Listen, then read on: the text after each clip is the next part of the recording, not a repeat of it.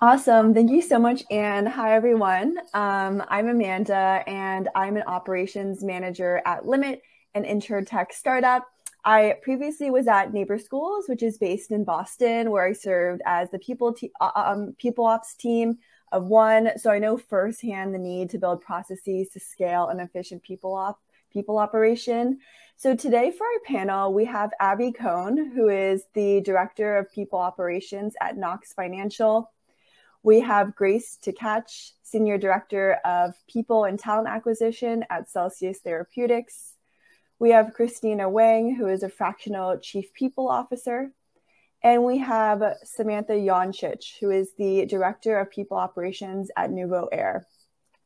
I remember my time as a People Ops team of one. We scaled our team from 12 people to 24 in 3 months, which meant that I had to build so many different processes out, like onboarding, performance management, and recruiting. And so, I really wish that I had this panel a year ago. So I'm super excited for our speakers today. Before we jump in, we love questions. So feel free to submit them on the far right side of your screen, and do direct them at the end during the Q&A. We will dive into those questions. So without further ado, I'm going to go ahead and pass it over to Abby.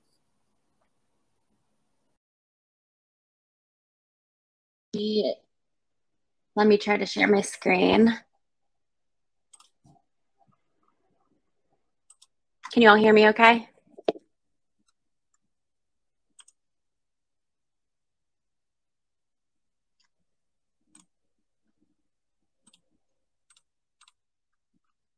Uh-oh.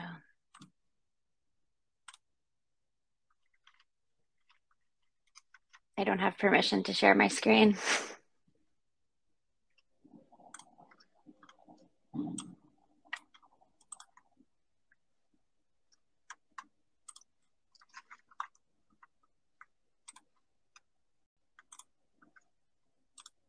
Starting off strong. Amanda, do you have I sent you my slides last night. Do you mind sharing mine? Yeah, let me go ahead and see if I can do that for you.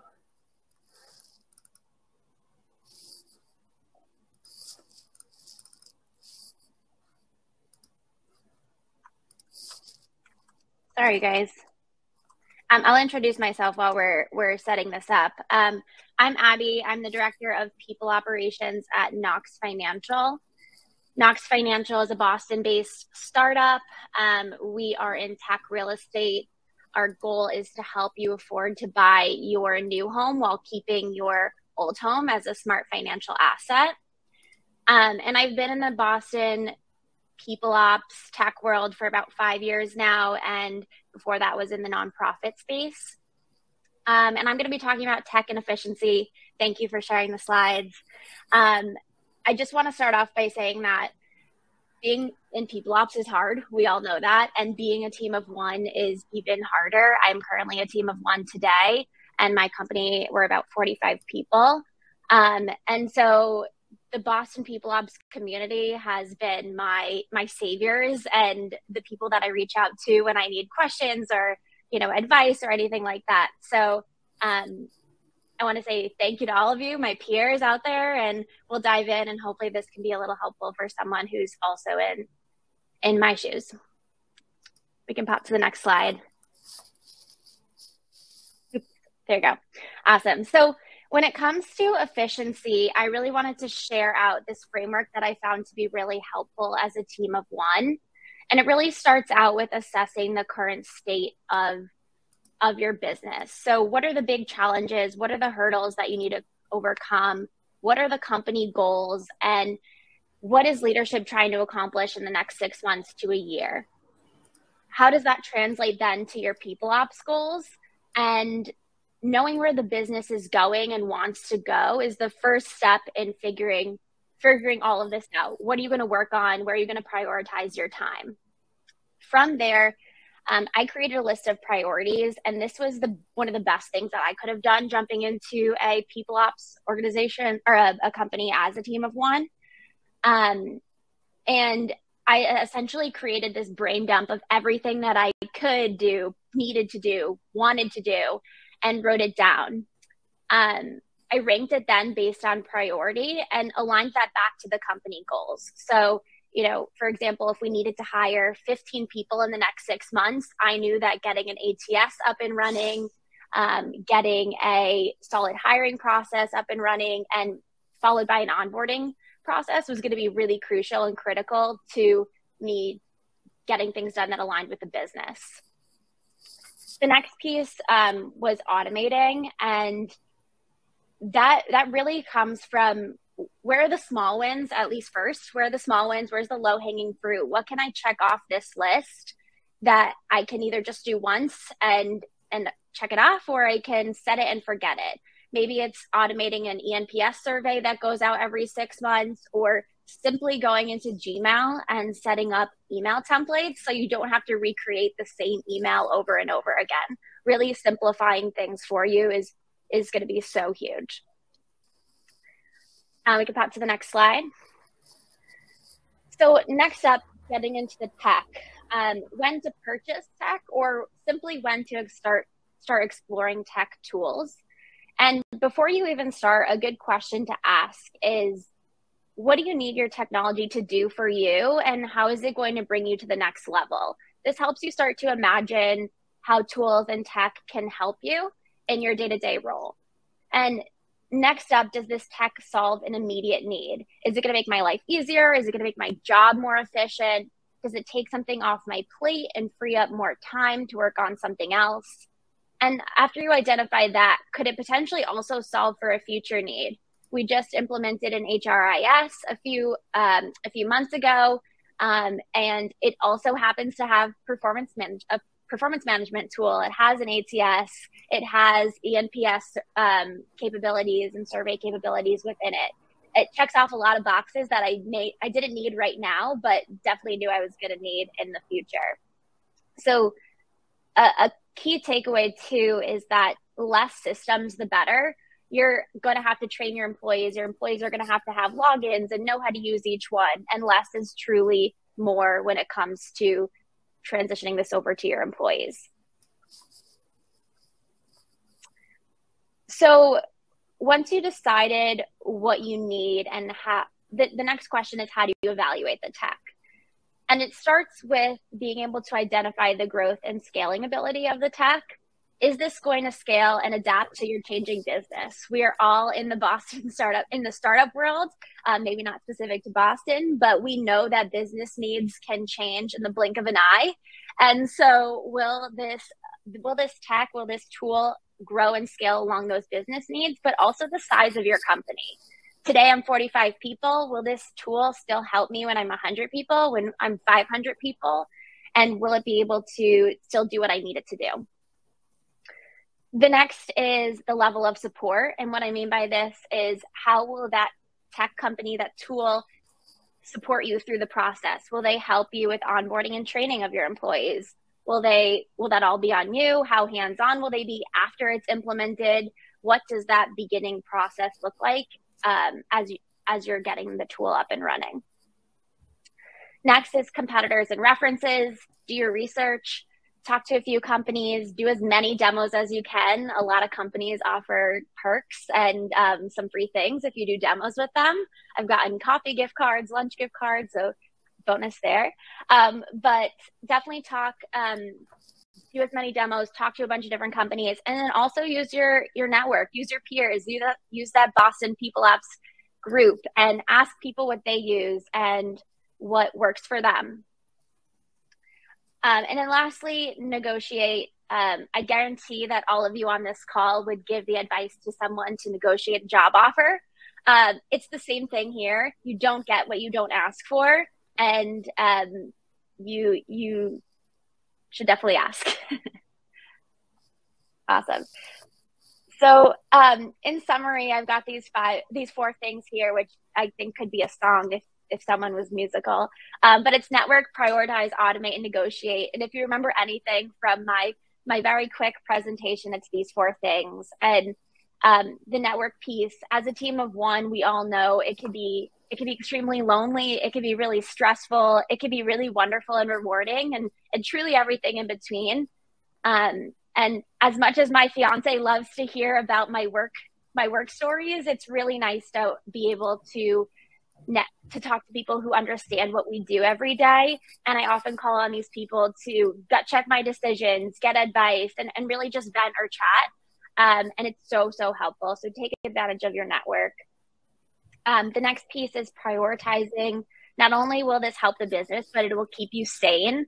Making sure that you have 3 things, 4 things that you're working on and can actually check off will help you feel like you don't have too many hands in one basket.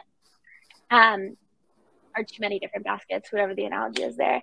And then automate. So make it easy on yourself and automate, make templates, do everything you need to do to make sure that you get the job done.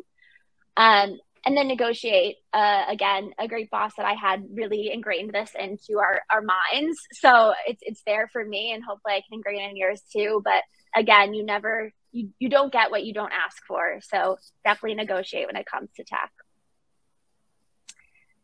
And that's it for me. Thank you so much. Awesome. Thank you so much, Abby. I remember my times as a people ops team of one, and, really having to go through all of these demo calls and being super overwhelmed with, which tech tool to choose. And it was super helpful for me to quickly go into one of the Boston startup people ops Slack groups and be able to ask people for their opinions and their actual use cases of the tech. So really connect to that point about networking and leaning on your community of people who are going through the same obstacles as you. Awesome. And with that, I'm going to go ahead and pass it over to Grace, who is going to be chatting about hiring and recruiting.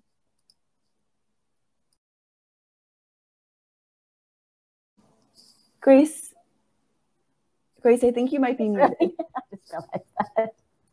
Can everyone hear me now?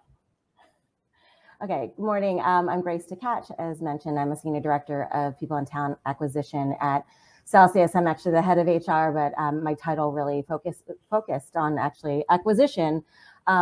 Ironically, though, when I started at Celsius, and here's some background information about the company, we were like a 35 person biotech company at the time, based in Cambridge in the biotech hub, really early stage. I was the first full-time HR person brought on, and so I think that's important to understand. We're Series A, funded by Third Rock, and had great, like a foundation, but really people weren't used to HR. We also have a lot of people that came right out of academia or academic environments, so not a lot of industry knowledge. And so therefore, with managers, not a ton of experience. I think what they learned on the job was great, but not a lot of formal training with regards to that. So I think telling the story would help put a lot of context into recruiting as a team of one. When I started, again, I was a team of one, but I slowly, over the course of time, was able to build so that I have now 1.5 direct reports focused on HR collectively. When I took the job, we actually didn't have any open positions. So I was like, great, my background's recruiting, but I wanted to do everything else that comes with a startup. And then a month in or something, they're like, hey, you've got 8 recs to hire for. So that was going from 0 to 200 right away. Again, part of my job was just trying to get people to understand what HR was there for and not just the transactional work. So I literally walked around the office and tried to get people to know that I existed.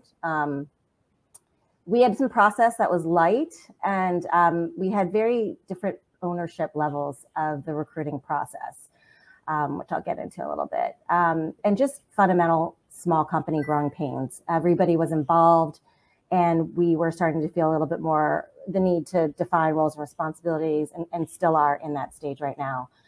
Criteria, I'm not sure what our criteria were for hiring, but a lot of times, you heard that they were nice, but they didn't have these skills in candidate debriefs. So I think really making, being clear on what we were looking for was important. And being in biotech in Boston, as many of you know, super hot market.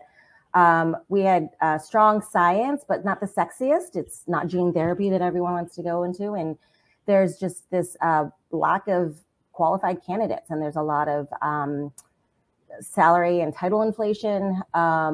And our company name wasn't known. I mean, there's so many biotech starting every day that it's like, Celsius, what? Are you the energy drink? No, we're not.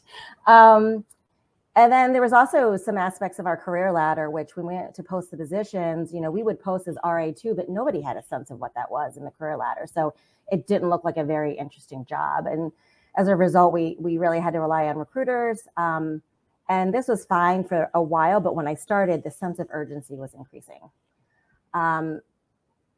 Ultimately, what I focused on was, I like to talk about kind of what I focused on trying to do and then also how I did it.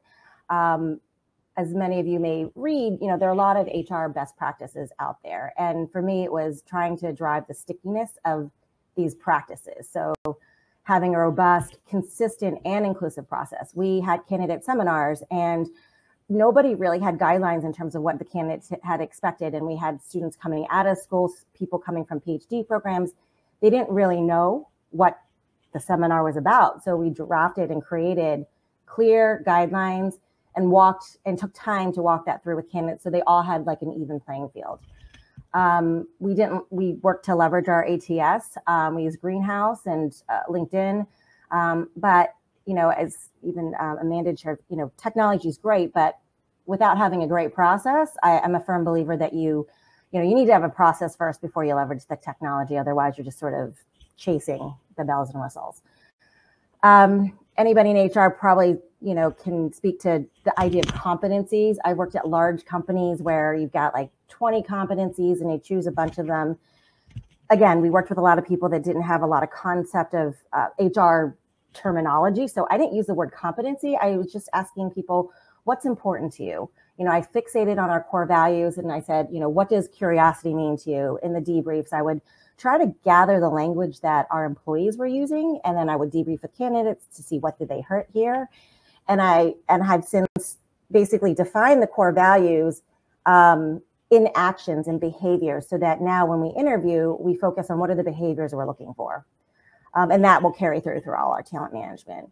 Developing a pipeline, I think just really taking the time to understand what we are doing and who our competitors are, and creating those target lists up front because we go back to them now. We spent the time up front to do that, or I did with the half person that I had working with me. And that's really important now as things will get even more pressure filled.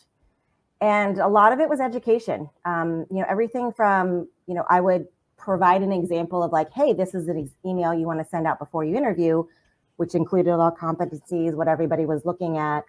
I made sure everybody that was interviewing had an interview primer. I spent like 1 hour with people. It was like a quick down and dirty. I'm going to do one actually at 10 o'clock today, just to, not take for granted that people know what they're doing in the process. Because a lot of people would, in the debrief, you don't want to assume what they know and don't know. And this was also to drive more alignment. Our debriefs, we made more structured. And I even spent some time with the whole interview team, educating them on what I was seeing in the market. Because they're like, why aren't we finding candidates? And I was transparent in like what we're seeing and everything from the title inflation to the comp inflation. And then we talked and we had a session actually and went through like when I go in LinkedIn, like I go to a company and this is what I look for. And then maybe I go down a rabbit hole and look at all the research associates there, but this is how I approach it. And even, here's a template I use to source candidates. And so people wanted that education, which was nice. And, they owned the desire to hire someone, but they just didn't know how. And that's what I recognized and I think was important.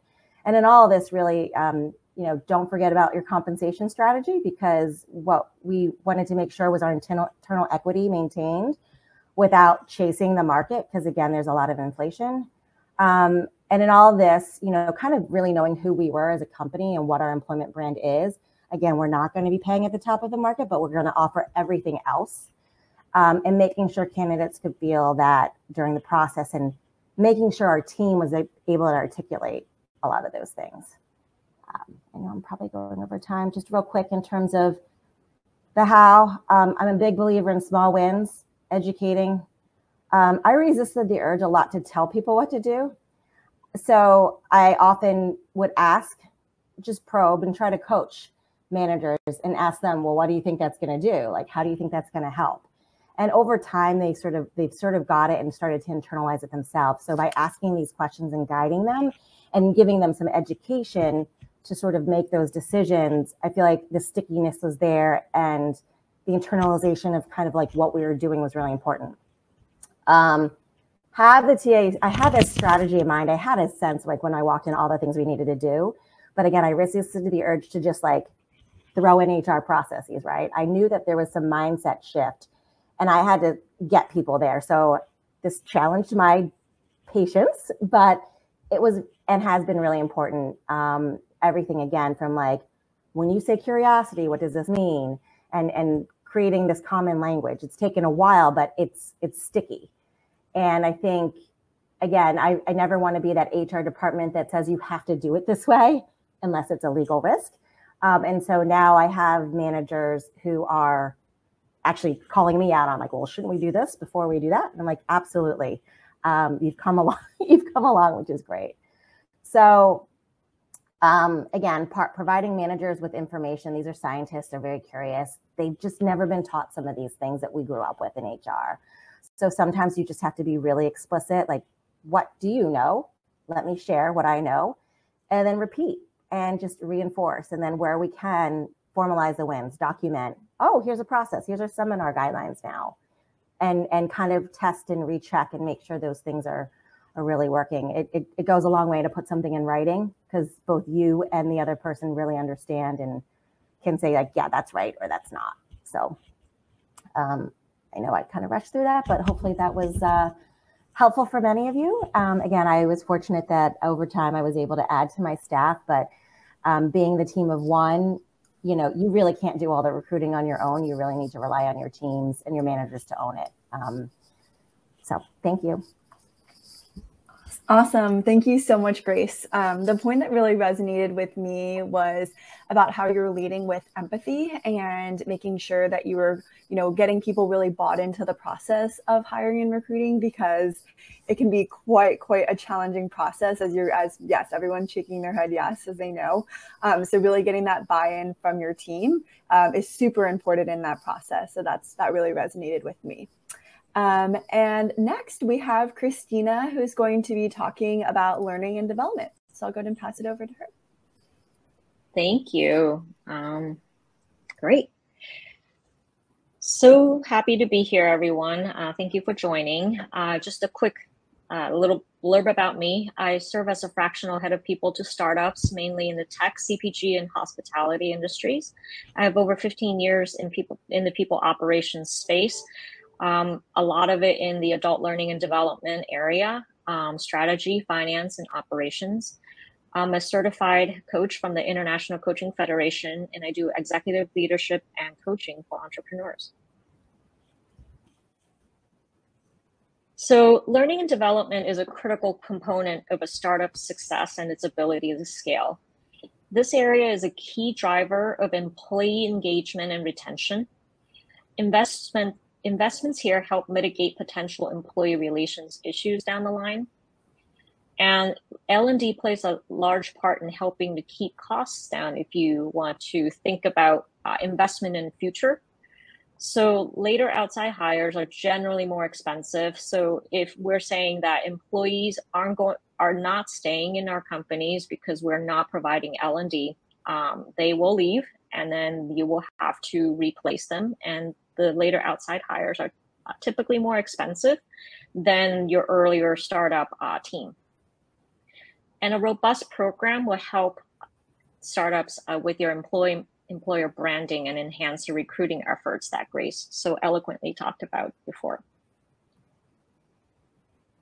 So what happens if we don't try to invest time in L&D? And we've seen this where employees are saying, I don't care really about comp as much, but I really want to grow in my career. I want to advance in my career. You start seeing people leaving around the 12 to 15 month mark for better opportunities for companies that do invest in this area. And most recently, I've seen leavers willing to exit as early as around the 9 month mark when they don't see there's a proper plan in place. Additionally, you start to see team dynamic challenges as you grow. So especially when you get to your first manager cohort group that you're promoting. Basically, how we work and communicate as a team of 10 is really different than a team of 50, 100, 250, and so on. So people don't naturally know the shift, and L&D really helps you become aware of these organizational dynamic and changes. And also for your newly promoted managers, they have maybe never led a team before, so you start to see stress and burnout.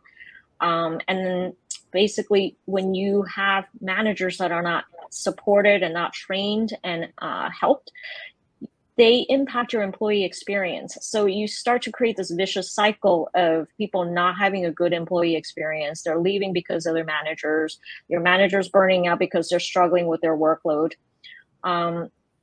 And also you start to see that gap between compensation and career advancement conversations start to get really awkward. So we'll tell our team, you're on track, you're doing great, you're getting a promotion, but we don't have anything in place to support you in your next steps. So now that I've convinced you in this very short amount of time, where do you start? So a general roadmap to scale is, as an HR person of one, I would ruthlessly set aside an hour a week to work on this. And if you have more time, that's so amazing. I personally prioritize Friday morning, 1 hour to really focus on how do I move the needle on this. The first step is you have to ensure that your compliance trainings are taken care of. So your harassment training, if you haven't launched that, do it. If you have any sort of industry specific requirements, such as cybersecurity or HIPAA or PHI, do it. And then start to bake these into your onboarding process for your newcomers. And I typically love to do this, launch it as part of their orientations. You start week 1, part of your reading, part of your leveling up is to do these compliance-based trainings so that you get them out of the way and you really don't have to worry about, oh gosh, did we forget this 6 months, 9 months down the road when you're already falling out of compliance with some states. So the next step, I would say, is when you have time to focus on this, start building out your new manager training program. So first step is figure out what your budget is. So do you have would this be an internal training or external training resources? And some of the topics I would suggest focusing on is self-awareness of a leader. So building out their EQ, learning their leadership style, helping them with time management. That's one of the things I hear a lot from new managers, like, I have no time, I have no time, I have no time. So let's figure out how to support them in finding, quote unquote, more time. Also, a lot of new leaders have trouble or challenges making impactful decisions. I have 15 things on my desk. Which one do I go after first? So helping them do this so that they can be in alignment with organizational goals is super important. They'll start to need to level up on their presentation skills and have effective communications with their teams. So that's an important area to focus on. And then the favorite is, how do I have difficult conversations and how do I receive feedback from my team, from my peers and my bosses? Especially if they were in a peer group and now they just become somebody's boss, it's a funny dynamic that they also have to navigate. And finally, intercultural competency that Sam's going to touch on next is super important because you have to be aware of the context in which you are managing your group.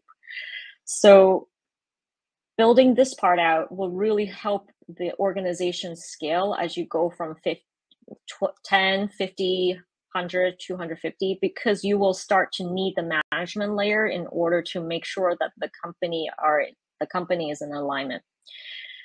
So think about if you have bonus money, or not bonus money, extra money for coaching, money for assessments. People love data. Data help you anchor areas to focus on.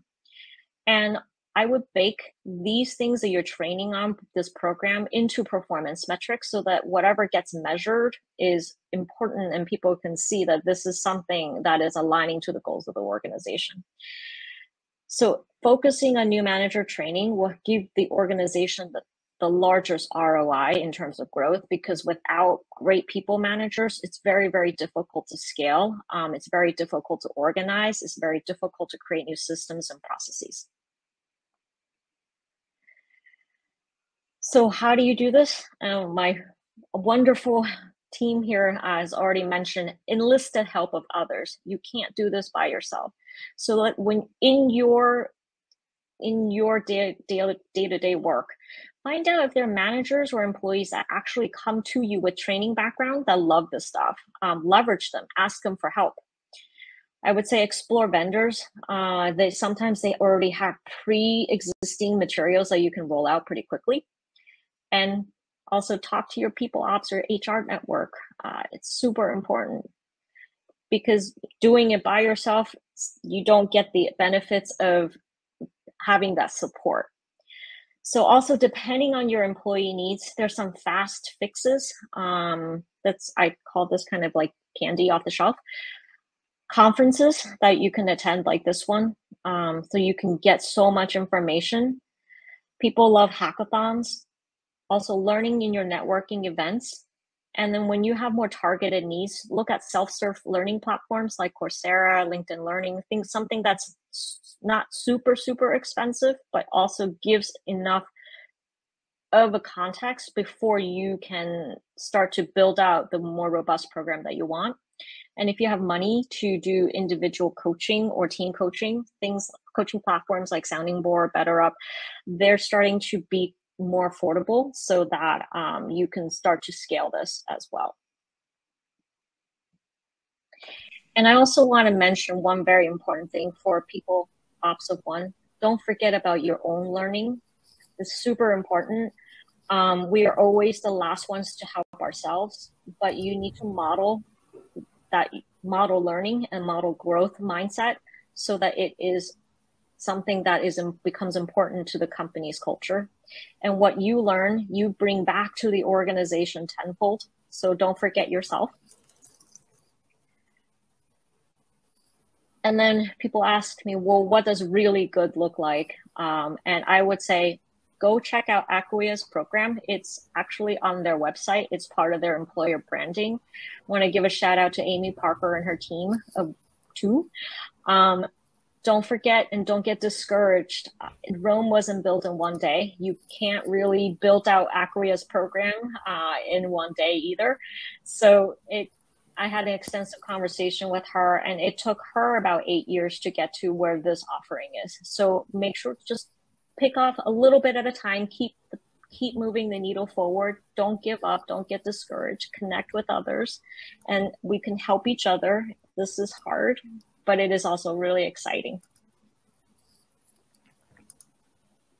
Thank you so much for listening, and come find me on LinkedIn. Awesome. Thank you so much, Christina. Working in a startup, it feels like you're building the plane while also flying it at the same time, and you have so many different priorities. And I have to admit that, I really deprioritized L&D because there was just so many other things that, on my to-do list. And so I think putting that 1 hour a week on my calendar is something that I really want to try in order, that seems really attainable to really prioritize that and blocking off that time. Awesome. And our final speaker is Sam, who is going to be speaking about DE&I. Amazing. Thanks, Amanda. All right. Hey, everyone. I am Sam Yancic. I am the Director of People Ops at Nuvaware. We're a digital health startup. We were actually founded in Sweden. We expanded back over to the US last year. And I was brought in, we were about 20 people, and the company had never had an org chart, let alone any other of the great parts of the People Ops functions that the other women here have been speaking about. So excited to chat about, as I was building all of this out from scratch, how I thought and intentionally build DEI into every piece of the function. All right, first up, let me first, I guess, chat about creating alignment and making sure that DEI is taken seriously, right? Unfortunately, some people see DEI as a nice to have, not a must have. And we know from a number of studies from like Deloitte, McKinsey, et cetera, right? 76% of job seekers say a diverse workforce is important to them. Ethnically diverse companies are 35% more likely to outperform their competitors.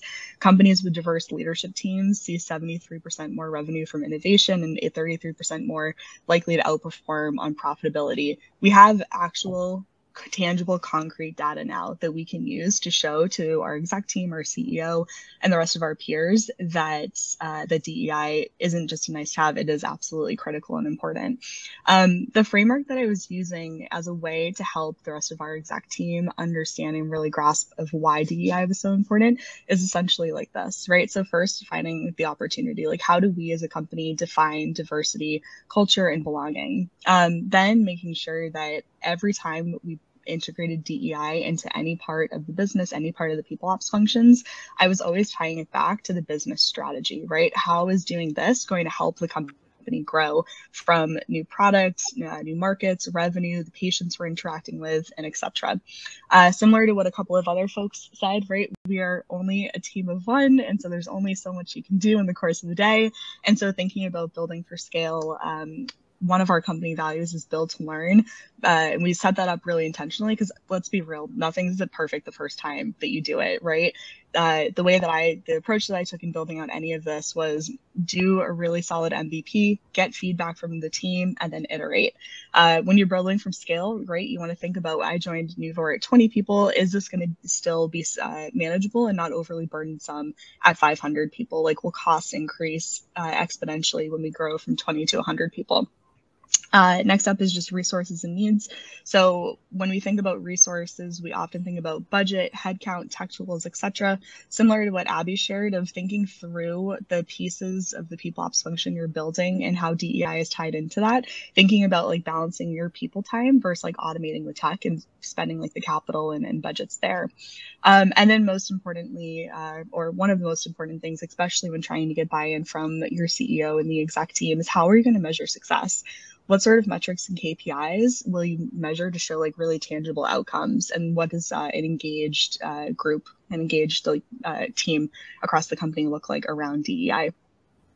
So let's go in to how I actually started. So first and foremost, when I first got to Nuvore, I sent out an engagement survey and I made sure to include DEI. This is the actual screenshot from our most current engagement survey, right? I'm a really big believer. People want to tell you what they think, what their thoughts, what their opinions are, so long as you actually do something about it, right? So after we did our first engagement survey, and when I did that so that I had a basis, like a foundation upon which to measure everything else that I did to be able to show that ROI and the outcomes that from what people ops was doing, because oftentimes it isn't a direct correlation between I'm going to do X and Y will happen immediately. And so, so basically sent out this as our DEI type questions. And what I did at our all hands, which is an all company meeting every Monday, I said specifically, this is where what we should amplify. This is where we're struggling, being really transparent about it. These are the people ops initiatives that we're going to start right now. And it's specifically because you said X. So tying it directly back to their feedback. So let's dive into a couple of the areas. At a high level, right, folks know that oftentimes we in startups and we as HR professionals, we know that the business sees onboarding as a way to get people to productivity ASAP, but we know that there's so much more that goes into that. And so when we think about onboarding and DEI, if we use the business case of like the business strategy first, getting people to productivity ASAP, right? We want to create how do I phrase it? We want to create like a foundational knowledge for everyone across the company. This supports DEI efforts because part of the goal of having an inclusive and diverse company is making sure that once you bring on folks, everyone's set up for success. And so we built out a Nuvaware 101 so that everyone knew how the company was founded, what our goals are, how we make money with the patients we serve, and so on. We also wanted to make sure that we helped people assimilate into our company culture, right? So that's getting people familiar with the various, like, for the vernacular, the acronyms, how people like to see feedback. Is it okay to just throw a meeting on someone's calendar, etc. We also, so since we were founded out of Sweden and we had just expanded to the US and to the UK in the past couple of years, there was a lot of like multi-geography and different ways that people looked at and understood diversity across our various countries. And so helping people understand not only the countries that we were in, but the nationalities within those countries was super important. We did other things, so like helping folks who maybe like struggle with anxiety and things like this, right? We helped set upfront expectations during the onboarding process of this is what's going to happen at this point. So sending a new hire email of this is what your first day will look like, your first week will look like. It also, to be quite frank, helps keep them engaged. To Grace's point, right? It's a tough candidate market, as we all know. And then finally with onboarding, right? Just sharing information in multiple formats. It's available 24/7. So for new hires coming in, we created an onboarding command center with all of the things they need to do on their first day, all the sessions that they would be going through for onboarding and so on. We had a number of live interactions, so live trainings with members of our leadership team, and then also this training repository with the slide deck and a recording of each of those sessions. And then all of the various ways that we, through the engagement survey and others, of how we're measuring success. Next up is talent management. Again, right, the way that the business historically looks at talent management, there's so much more that goes into it. A couple of things in particular that we built out. So one of the most important things with talent management, I think, is having objective and very consistent functions and processes, right? So in performance reviews and career tracking in particular, I thought about this. We want to, in performance reviews, we wanted to balance like the quantitative and the qualitative measures of how we evaluate performance, what great looks like, and alignment or amplification of our company values. So we built out a lot of things. We use Lattice as our tool for performance reviews and other like three sending kudos around to folks and setting up OKRs and such. We also thought a lot about like why do we do performance reviews? What do we want out of it, right? So we did a lot of training for managers on their own bias, how to prevent their own bias, of how it may come into play with performance reviews and helping folks build their careers. For career progression frameworks, again, like we wanted really consistent competencies. And so we built out a number of company-wide competencies as well as role-specific that's applied to every single person in that career track. Again, we use Lattice for this. And so it's very clear to anyone where they're at right now and where they want to get to, so that their managers and their direct reports are able to have really clear and concise and objective conversations of what it takes to get to the next level. A lot of this, again, is really important in terms of retaining diverse talent, right? Everyone wants to understand how to grow, and frequent and transparent conversations of this is incredibly helpful. It also, to be quite frank, there's a lot of talk right now about the differences in career opportunities or just recognition for remote versus in office workers. And so we're finding that having these really clear and consistent metrics for success has been helpful there. Up next is comp and benefits. So again, right, there's so much more that goes into it than just balancing cash flow as a startup with limited funding. A couple of things that we thought about. So I think honestly, the biggest and most important thing that we set expectations with across the entire company up front, and to be quite frankly, that we still struggle with even today, is talking about equitable, not equal total compensation packages.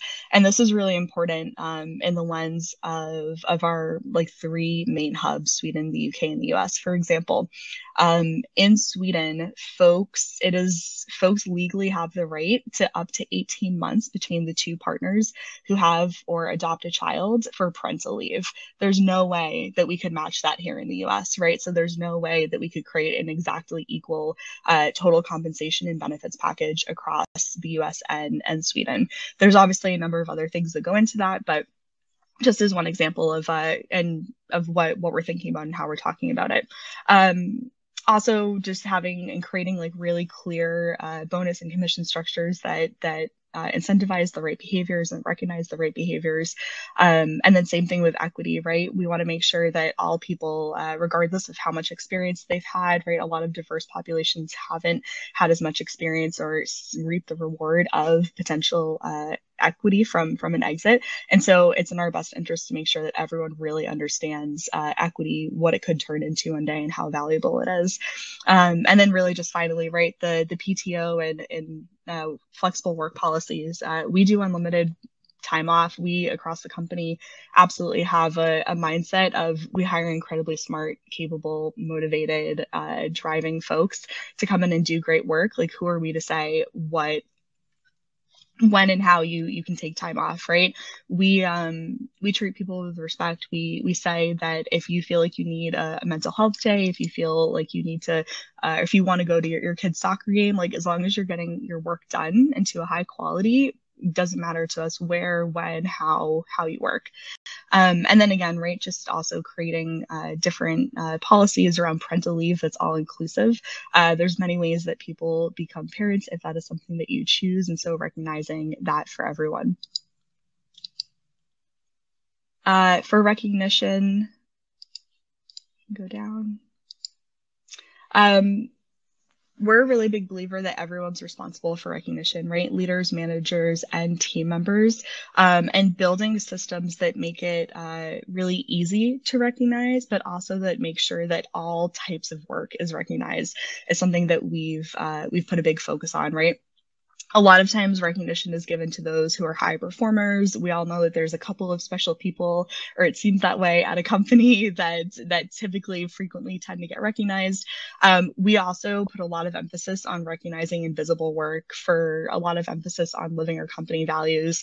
And one of the ways that we measure this is through our end of the year awards. We built out end of the year awards where one for each of our 5 company values, there's one awardee, and it's nominated by their peers. We actually do the nominations twice a year to help reduce recency bias, to make sure that successes from earlier in the year are also incorporated and considered when we choose our end of the year awardees.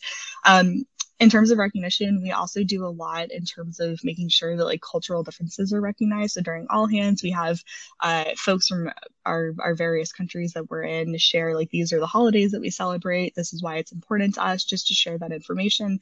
We do things like Fika and Learn, which is basically like a lunch and learn, but Fika is a Swedish concept. We have ERGs and different things like this as well. And then, because I know that I am probably very much over time, I'll go over to workplace interactions, because I think it connects with this as well. So we've been leveraging various tools like the predictive index, right, to understand what motivates and drives various behaviors with folks, to better understand how they make decisions, how they like to receive information and such. We've done some work around bias training, and to be quite frank, we could probably do a lot more. I think our upcoming all hands, I'll be running that again. When we think about multiple geographies, so our 3 main hubs, there's a lot of things to consider there around putting in place best practices, and just like frequently reminding folks, people work in different time zones, they have different family commitments, understanding, like, there's different levels of understanding of diversity. So like, for example, at my last startup, we had an office in Argentina, and they had never experienced like, obviously the American slavery, and so they didn't understand at first the cultural challenges and things like that there. And so we did a lot of education, right? Meeting people where they're at and doing education first. We help people feel heard by setting up like different culture committees and having them help brainstorm ideas of what we should be doing, what we could be doing, giving us feedback on how we're communicating and working with our groups. There's a lot of tech that helps you to look at job descriptions, memos, etc., for like gender neutral language. And there's also, I just learned, various Slack bots now that'll pop up and say, hey, you could in the future phrase this statement this way to make it more gender neutral, or something like that. There's some easy things if you do have an in-office presence of having a room set aside for like a nursing room or a prayer room to be respectful and have the appropriate safe space for folks who need to leverage that. It goes on and on. But basically for us, we've tried to build DEI into every single component that we do. To be quite frank, we're not perfect at it either. There's a lot more that we could do, but as we know, a team of one, there's only so much time in the day.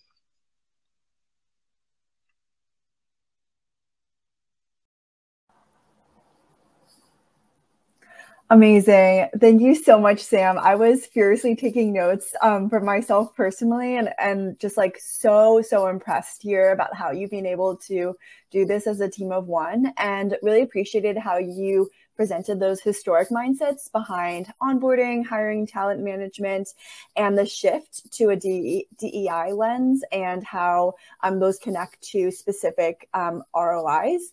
And I think this really helps in terms of being able to manage up to your leadership team. So we have 7 minutes left. And with these 7 minutes, would love to go ahead and open it up to questions. So our first question here is, how do you evaluate, what are those tools that are most helpful for you all? So I guess we can just do a round robin here. What are those maybe 3 tech tools that you use on a daily basis? And we can go ahead and start with Christina. 3 tech tools that I use on a daily basis. Whatever the HRIS is in place, whatever the affordable ATS is, and Lattice. Lots of Lattice. Abby. I would say an HRIS is huge. An ATS also huge. And then for us, it's our PEO and our benefits and payroll. And Sam? Yeah, so we use Rippling as our HRIS, which to Abby's point includes like PEO. It also includes a lot of L&D and things like that. So similar to what Abby said, right, trying to keep all of your tech tools, the number of tech tools to a minimum, while trying to get as much bang for your buck and as much like resource as possible. We also use Lattice, which does engagement surveys, performance reviews, career tracking, and OKRs. And then our ATS we use as Lever. And it's nice because all of them integrate with each other. So it's to everyone's point, right? Fewer people hours and more tech automation is incredibly helpful. Great. And Grace? I'll repeat ATS and the HRIS, but the other thing I use, because we do a lot of co-creation, is just shared docs and our Confluence kind of intranet page. I'm a big believer again in documenting a lot of like the basic things, and then really spending time with people on a higher value stuff. So if they don't know the basics, like I use our Confluence site basically to document and put that information there. So not super high tech, but important tech. Awesome. I think sorry, I just want to add one more thing. I think for startups, a PEO is so huge, like Insperity and JustWorks and one of those companies, because they actually do more than just benefits, payroll. They track, PTO, they do L&D, they touch on all these things. And as a startup, you don't have the opportunity to go out and have everything financially speaking. So PEOs are an awesome place to start. Awesome. So we have 4.5 minutes left. And so I know that, we weren't able to get to a ton of questions today, but I know that speaking for myself, and I'm sure the rest of the panelists here, if you have, feel free to connect with us on LinkedIn and ask those follow-up questions here. But with our last 4 minutes, I'd love to just go ahead and pass it over to the team. Is there anything, any other questions that you have or anything else that you'd love to ask? Oh, great. We got another question here.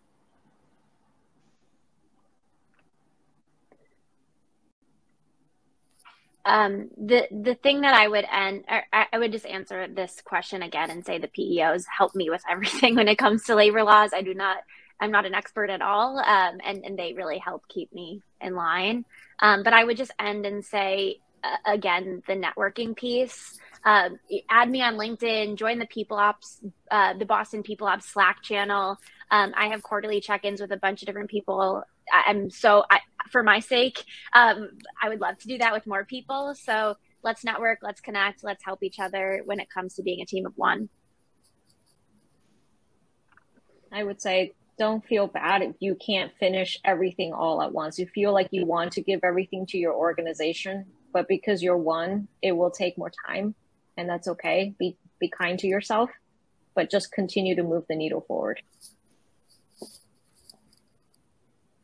I can share, I think, just kind of knowing where you want to go and be really patient with yourself and others. You're not going to be able to tack it along at all, and you have to prioritize ruthlessly.